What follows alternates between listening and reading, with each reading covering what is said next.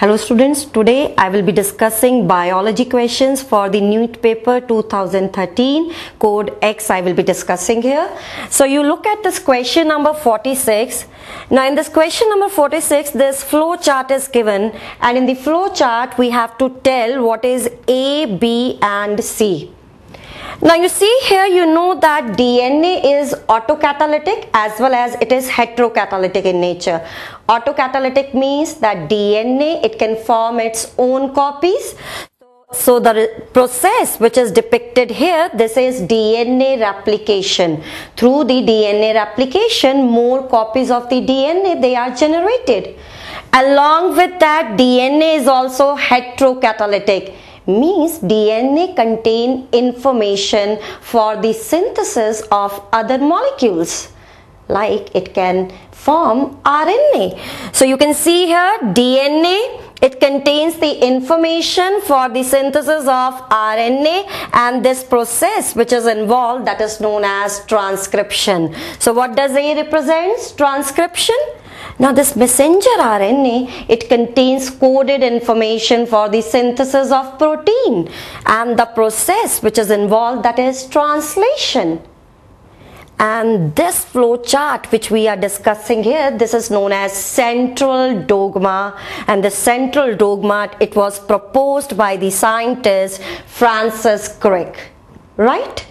So what does A represent? It represents transcription, B is translation, and C proposed by the Francis Crick. So it means the answer for this question number is 2. Right? So now let's deal with the question number 47 here.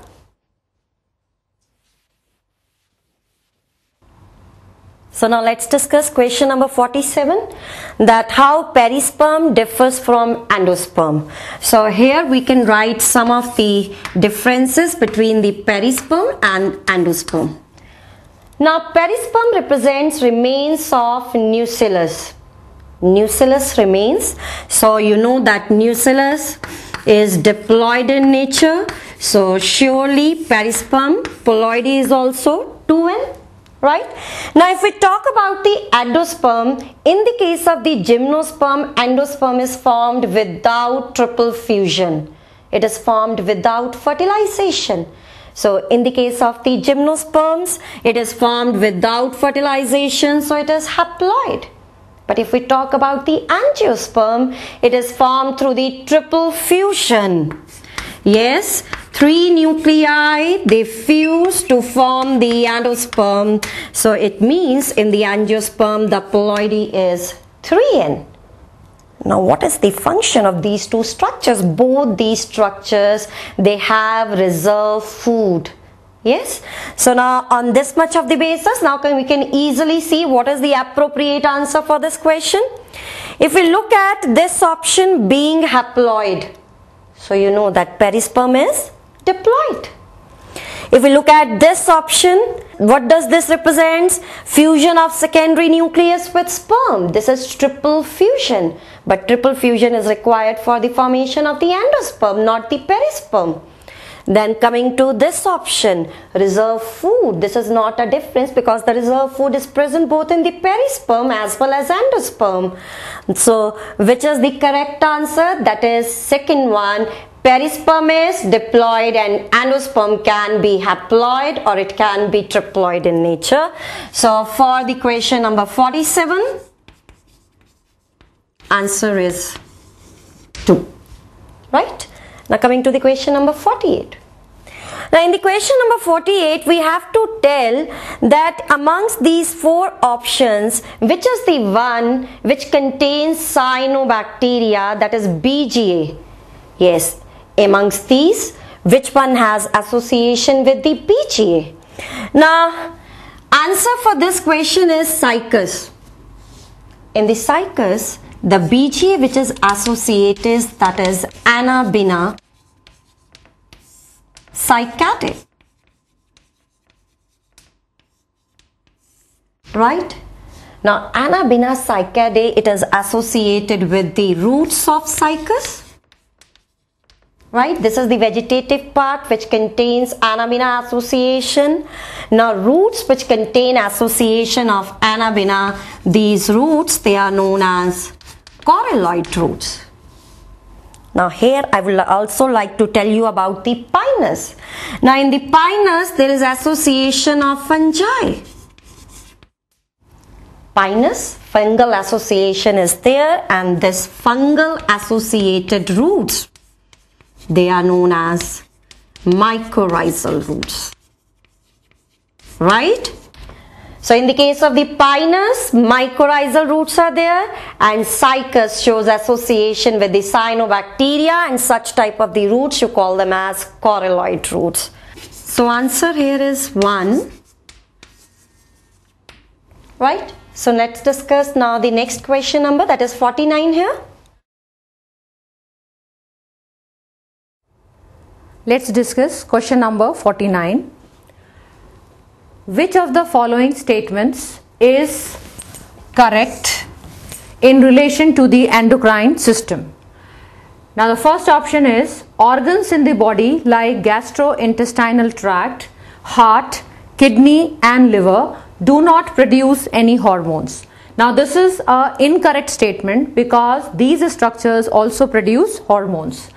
Now the next statement says option 2, non-nutrient chemicals produced by the body in trace amount that acts as intercellular messenger are known as hormones.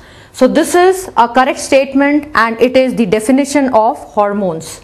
Now next statement says releasing and inhibiting hormones are produced by pituitary gland. Now this is incorrect because these are produced by hypothalamus. The fourth option, adenohypophysis is under direct neural control of the hypothalamus. This is again incorrect because it is neurohypophysis which is under direct control.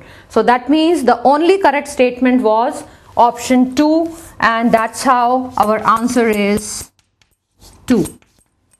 So let's start with question number 50.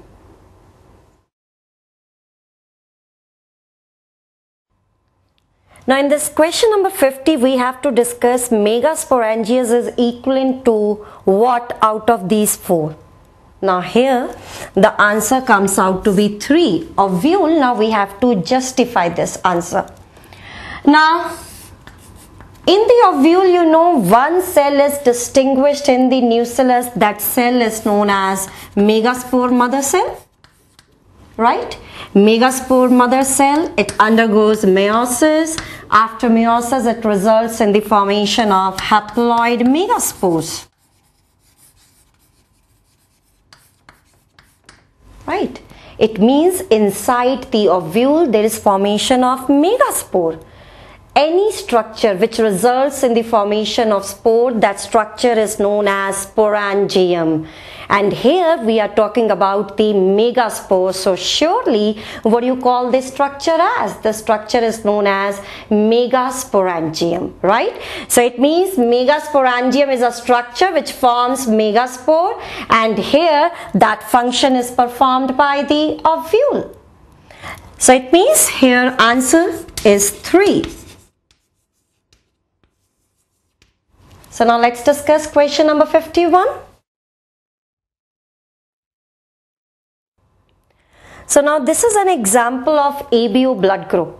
In this ABO blood group, we have to discuss, we have to tell that AB blood group, the individual having AB blood group, it possesses both the A as well as B type of protein. So now this is a classical example of what type of the inheritance we have to discuss here.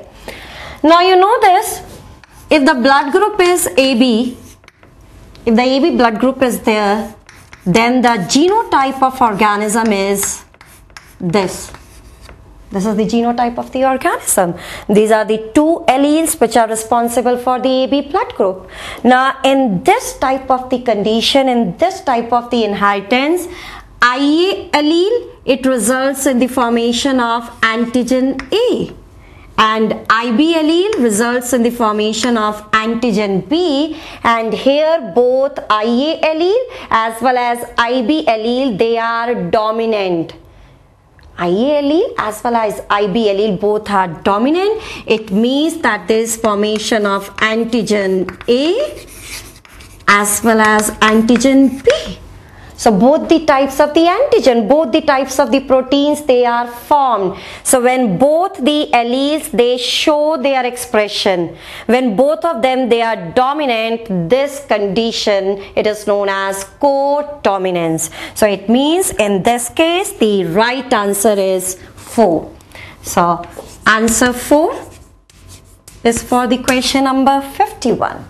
So now let's discuss the next question, that is question number 52.